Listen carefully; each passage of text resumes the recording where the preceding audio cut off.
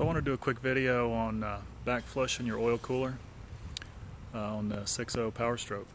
I wanted to give thank you to Bill Hewitt at powerstrokehelp.com for posting this on his website.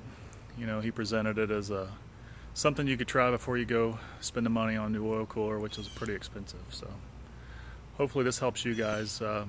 This is a 07 Powerstroke, and when I bought it and put a tuner on it and started monitoring it with the gauges, I noticed the delta between the engine oil temperature and the engine coolant was starting to grow. It started about 13 degrees difference, and then recently it got up to about 21 degrees difference. I live in Florida. It's summer and it's really hot, and it's flat, and I'm not towing any loads, but you would see a 21 degree difference. So hopefully this will save you money if you want to try it, and hopefully I got enough detail in here that'll help you. Take a look. At the end you see the difference that it made in temperatures. So take a look and like the video. So I thought I'd give you a quick rundown of how this goes. Step one is to remove the intercooler charge air tube.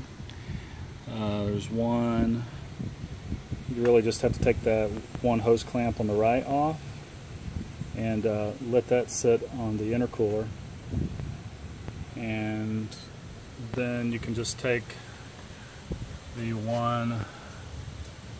farthest one loose there where it goes into the turbo, and then you're working down in this tiny little area down here, and you can kind of see the shiny part down in there. That's the top of that cap that you're trying to get to.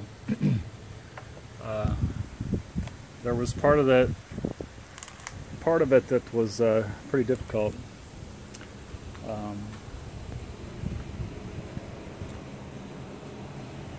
So you're dealing with this. There's only two screws. It sits in there about like that. The one closest to you is easy to get to. The farthest one here sits underneath the turbo, and it's difficult.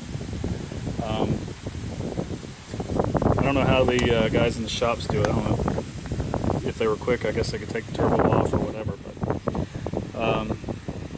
there's two harnesses down there. One of the harnesses will be in your way. So I used a clothes hanger to pull it out of the way a little bit, and that was fine. No tool I had could accomplish getting a hold of that. So I made this. This mess is a 1/4 inch wrench with the bit and a whole bunch of hot glue. And that actually did the job. It takes a little time, but stay patient, which was very difficult. And you can do it. So that's it. You pull that cap off, replace it with the cap that you made here, hook up the hoses, pull the lower radiator hose off, let the radiator and the block drain a little bit till it stops, and then you just blast it with water and air.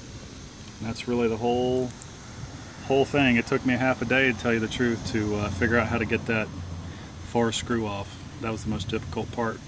Hopefully you got a better solution. Here is the setup that I used.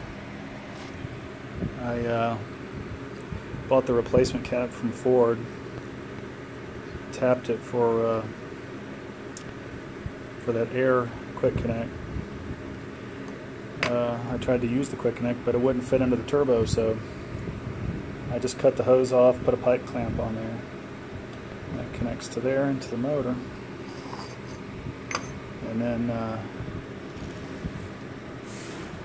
I pieced this together so that I could have air input here with a ball valve to turn it on and off.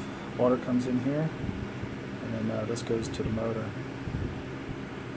There we go. Now you can get a bunch. That's a better view. I emptied the coolant out, and that's a big pile of the particulates that came out of the oil cooler with just water pressure. So I'm going to put air in there now along with the water, and we'll see what else comes out. All right, so blasted it with air. Look at all this stuff came out. So I'm hoping this cooler is going to run a lot better. I hope. I guess it's not a guarantee, but it should run better without all that gunk in there. So after one more blast, got a little bit more. It's probably hard to tell a scale here, but this is about a third of the size of the last pile. So I'm going to call this good, put it back together, and see how the temperature's going. Looks like about 13 degrees difference, and it's been tracking between 10 and 13 on the same stretch in the same conditions. Before I did this, it was about 21 degrees difference, so there's huge improvement.